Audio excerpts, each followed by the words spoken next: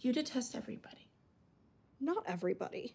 Almost everybody. I detest anybody who is unintelligent and ignorant of the suffering of the world. Scott cares a lot about the world. And therein lies your problem, which is that beneath your paradoxical dual desires to both be alone with him constantly while also keeping the friendships you had before you met him intact and unchanging, there's like this worry inside you that he's not as perfect as you think he is. So then when someone or something or me questions whether or not he's right for you or good enough for you, you defend him and give him these heroic and exaggerated attributes and paint a picture that's not really him.